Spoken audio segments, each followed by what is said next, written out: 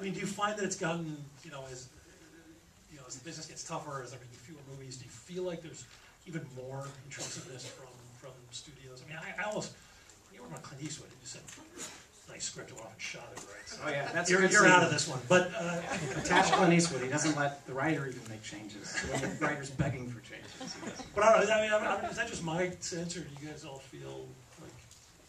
I don't know if it's more, but there's certainly, those are some anxious people, like just, and lately in the experiences in the first half of this year, I would say, increasingly going into rooms where there's 100 voices, and no one has the authority.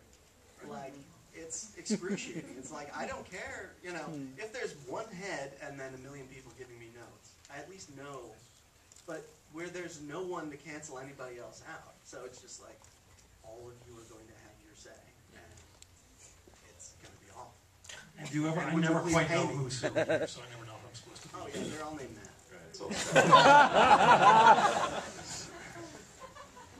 And also, occasionally, you'll spend weeks or months addressing a round of notes only to have them completely rejected. Right. Who told you to do this?